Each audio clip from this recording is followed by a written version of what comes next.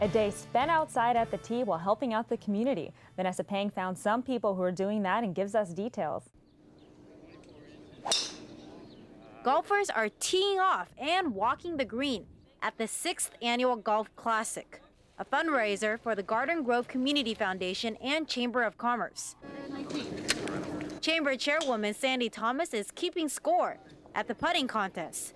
She says the Golf Classic brings the Garden Grove community together. Garden Grove is a great community. They really know that this is a great event. We all have a blast, we have a lot of fun, and everybody enjoys themselves coming out. This one I don't miss no matter what. This is one of the funnest tournaments put on.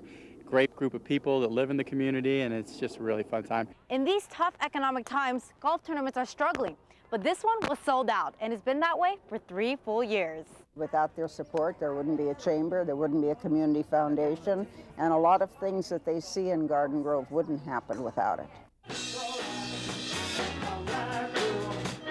Like concerts in the park and the annual Food for Thought luncheon.